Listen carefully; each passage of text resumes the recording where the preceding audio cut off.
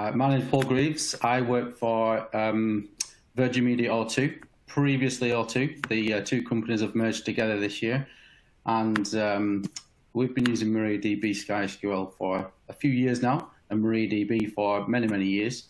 My current position at the minute is the head of automation and orchestration for the IT infrastructure, and I'm also responsible for O2 Wi-Fi as a service as well, which is the main business unit in O2 or Virgin Media O2 that has used MariaDB for some time. And I'll give you a little bit of a story as to what O2 Wi-Fi is and why we chose to move into SkySQL.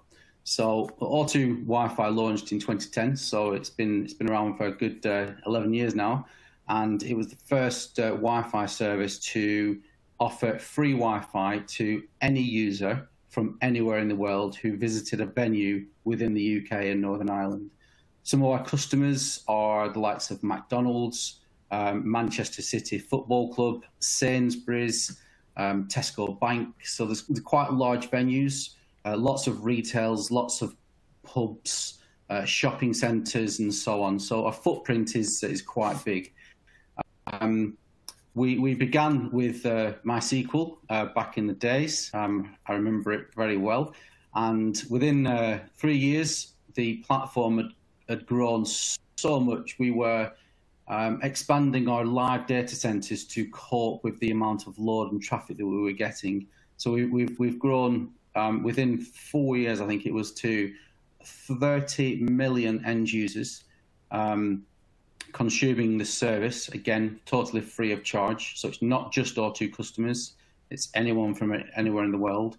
And we were faced with many challenges as we were growing due to the sheer demand and take-up from the market that we experienced. And the MySQL MariaDB platform is, and it still is, central to the entire infrastructure. It's what we depend on, rely on, and it basically runs all of our transactions for the network, the customer base, internal operations, you name it. It has a function serving. I think we have around about 14 different databases serving multiple options around customer authentication to venue deployments, to reporting and analytics and so on. So it has a good suite of use cases. The next slide I'll go into is the problems we had with on-premise. So we had a number of things to consider. Now, if you refer, whether your memory is very good, slide 52 in this pack shows you what you have to do if you're on-premise compared to what you do if you do a database as a service with MariaDB SkySQL. I'm now in that world, and my stress levels have significantly dropped.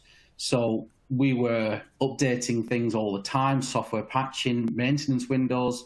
We added risk to service, and we had to do it all ourselves with our own people and several FTEs or contractors. In my opinion, the monitoring never seemed good enough. We didn't get the right visibility for what the platform was doing. Was it working correctly? Were the transactions going through fast enough? Were there any latency issues? We didn't have that visibility. And one of the other main problems is our staff turnover. From a contractor point of view, the DBAs at the time were contractors, and in the space of, I think, around about 7 years, we went through 5 different DBAs, and each DBA wanted to do something different, wanted to make certain changes, and that had consequences of its own. And then the addition to that, out of our support. So do we build up a team of people so we could do full 24/7? Because this was a 24/7 operation. McDonald's don't stop trading, as most of you will be aware of. And a lot of our other venues were very pubs, late night open into the early hours and so on. So our service was not a 9 to 5, it was 24/7, 365 days a year. I think Christmas Day was the only day where we did have a rest and our traffic levels dropped significantly, which was a nice day for us all. But one day in a year is just not enough to keep the stress levels in a controlled manner.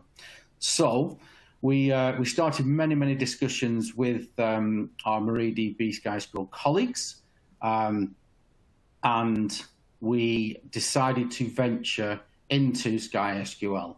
And we have footprint on premise from a data center point of view.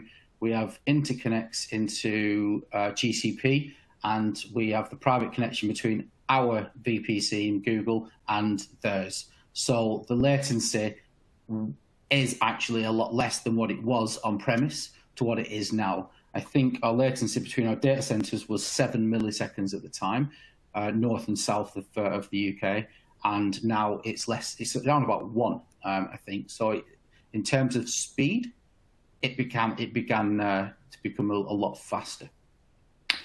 Why MariaDB SkySQL? And I guess everyone wants stability, and they want a consistent platform. They don't want to have to worry about it or keep thinking, what if, when is it going to happen, and so on. So what do we look for? We want visibility, which was a key requirement, one of the main requirements that I wanted. I wanted to see what was happening, and from being blind on a platform to seeing what transactions were happening. As soon as we migrated, we had a lot of engineers on from our team. We had engineers on from the US at the time, based on our change window being midnight till 6 a.m. On the night of the migration of all of the databases across. So we had full support around the clock. And what did we need from that? What was our platform doing? What was the load? What was the performance? Instantly, we got that visibility. And what we did see from our Radius platform specifically, because that hits the database the most from an accounting and an authentication point of view, the number of failed connections disappeared. We were having failed connections in our Radius logs on premise for a long time, and we couldn't do enough tweaks to remove that. As soon as we migrated, and the Radius connections from, I think we have about 70 different Radius boxes across the network, all of them Radius boxes came up connected to the MariaDB platform in SkySQL, and every single connection stayed up consistently. And what's even better, we saw the connections, we could see the transactions, we could see the latency in the monitoring dashboards that you get out of the box with this platform. So that was a really nice thing to look at 3, 4 a.m. in the morning when the migration finished, ready for people to wake up within operations to see that no service impact had occurred. Obviously, a slight outage while we copied the data across, but yeah, it was a good night and a very good success, and I can't thank the MariaDB guys. I don't know. It was still a night to remember. So yeah, I was pretty happy with what was happening. And the other thing that I saw from moving from contractors who we had to manage, we had to recruit, we had to give them a time to train, to manage our cluster. Again, we were across 2 data centers with, I think it was around about a 12 node cluster, fully replicated and so on. We went from that to basically, I'm saying, an army of people. I've talked to a lot of them. I've not talked to all of them, but it's nice that we can be able to speak to DBAs who know the platform so well, that my confidence level is at an all-time sky high now. SkySQL, sorry about the pun. But yeah, 24/7 real-time support. I've used it, and if I wanted to do something or ask a question in the middle of the night now, I can, for whatever reason. If we're doing moving stuff, moving applications, increasing transactions, or wanting users to be created, or doing a backup of the database that is at a peculiar time. So everything's backed up as they've said on the previous slides. But if we wanted to do something at a specific point, we will work with the colleagues, whoever's around at that time, and they have been more than happy to do that work for us. The support platforms as well that you get with these, you can raise the level of support requirement that you want. You can tell them what the issue is, and the reaction times and the SLAs that are in the contract that we have never been breached. The chat platforms that we use is Slack, that we've got connections with the support people. And in terms of the size of our platform, we've always had fixed infrastructure. To add more to that comes at a significant cost, immediate cost. And if you want to scale down from on-premise, it's not a very easy thing to do because you're wasting money. So you try and sweat the assets. Now that we've got the visibility of what CPU, memory, transactions, connections are doing, we can scale up and down based on the demand of when things are happening within the network. And we can simply ask MariaDB to do that for us, or we can use the tools within the platform to spin up new instances or make changes as and when we see fit. We also opted for the architectural support, the DBA, that comes with the package, and I think it's Kester that was one that we worked with. So if any of you know Kester, top guy, he helped us with everything that we were doing. I gave him a lot of pressure, and he delivered with the support that he has behind him across the team. And the final thing I would like to finish on this particular subject is cost reduction. So for many years we had an OpEx cost from hardware, individual team members, the support that we got MariaDB, some of MariaDB support as well, but the cost to run the service from a CapEx and an OpEx point of view was massively reduced by moving everything that we did from on-premise into SkySQL. And that cost will continue on an ongoing basis. So that was part of the business case as to why it was worthwhile doing this. The platform just works. We request clusters and they are spun up instantly, or based in expected time scales anyway.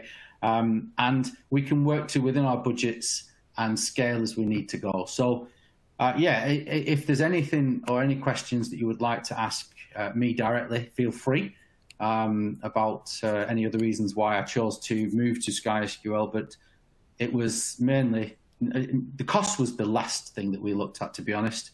It was the performance, the visibility, and the support that we got from this. And also, I'm very interested in slices as well, based on what I've just heard, because a lot of our databases are quite hungry in certain ways, and certain tables aren't as busy as others. So it'll be interesting to see if we could utilize that going forward. So I'll be talking to our account manager to see what we can do with that. I think that's me. I think I've said what I needed to say, and yeah, thank you all for your time. Back over to Jürgen. Thank you, Paul. That was excellent. And if you don't mind, I would just like to pass over one question we received to you. Yep. So the question is, clearly you could have just used MySQL on Amazon RDS as a solution. What made you initially look at and choose finally to run your environment on SkySQL? Well, that's hopefully I've tried to answer that within the packs, but the performance, and there's quite a lot of reasons, to be honest.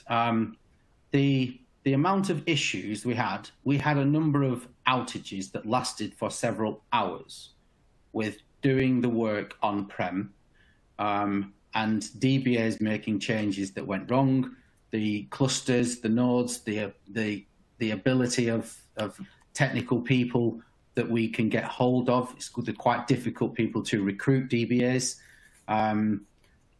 you've got to put a lot of trust in them because they can, I guess they could do a lot of harm to your business by making mistakes. So cost was the last reason.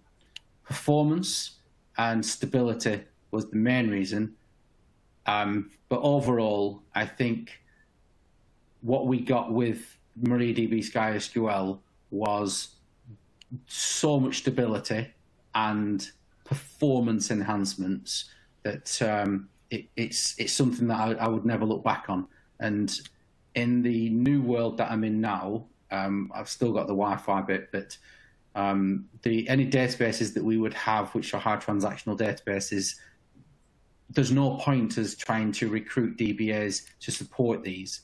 We would just hand the keys over to this team, this army of people, and know that we're going to get a top quality service.